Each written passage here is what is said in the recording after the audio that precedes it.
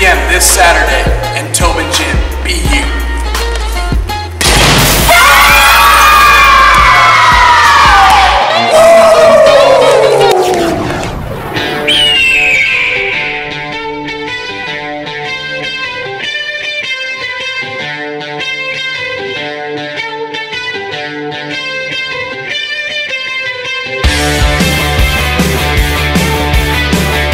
What's up, Hawk Nation? Welcome to the first Talk to a Hawk of the year 2016-2017. I'm your host, Josh Hammer, and I am thrilled to be here in athletics. Our first guest with us today is none other than women's volleyball, Christina Cobarruvias. There she is. Cobo, thank you for joining us. Thank you for having me. No problem. So Cobo, being that you're from Oakdale, what led you to coming here to HNU? So I was initially recruited for volleyball, but upon arriving, the campus itself is beautiful and I've met some amazing people here that I've really connected with. Awesome. You know, as an undergrad, I've had the pleasure of working with you in multiple student leadership roles. So can you give Hawk Nation just a glimpse of what other hats you wear on top of being a student athlete? Yeah, so I've had the opportunity of being involved in the first year Connections project as a peer mentor and orientation team member, as well as class vice president and serving on the Relay for Life board of chairs. I've also had the opportunity of being a resident assistant in the Housing and Residence Life, and they've all been great leadership opportunities that I've really been learning a lot from. Well, Cobo, as you mentioned, you've been a part of many other student leadership roles on campus and that have benefited you, but I think have also benefited Holy Names University, and on behalf of HNU and myself, thank you for your service, and I look forward to working with you on many other projects such as Talk to a Hawk, but now moving forward with women's volleyball specifically.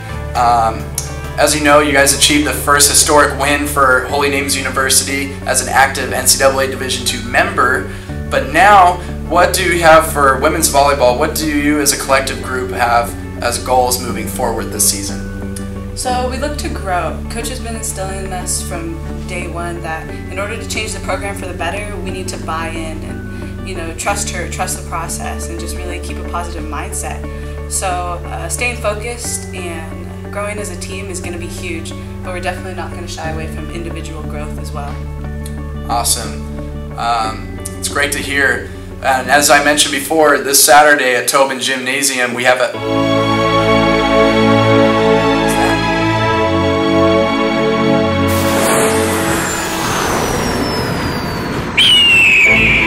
Oh my gosh. It's Captain Hawk. Hawk Nation. Here is your spirit leader, Captain Hawk. Greetings, Josh and Kobo! I have come for a special announcement.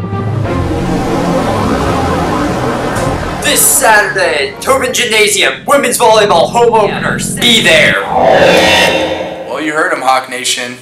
Wow, big game this Saturday. Now we're going to move to our last segment. So this last segment here is a special question that Hawk Nation, or the Hawk fans out there, have asked for Kobo. So, our first question comes from student Ethan Machado. Kobo, what is your Hawk hashtag? My Hawk hashtag is #grit. #grit. There you have it, Hawk Nation. And the last question that Hawk fans have for you is also from student, a recent alumni, Jared Carr. He says, what is your favorite quote?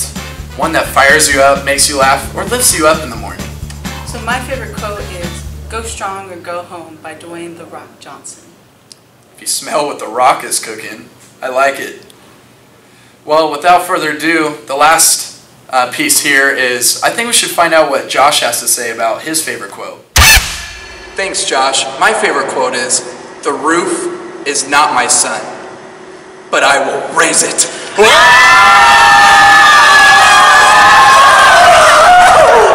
Back to you, Josh. Thanks, Josh. Well, that concludes our first ever episode of Talk to a Hawk for the year 2016-2017. Special thanks to our guests, and we'll see you Saturday. Go Hawks.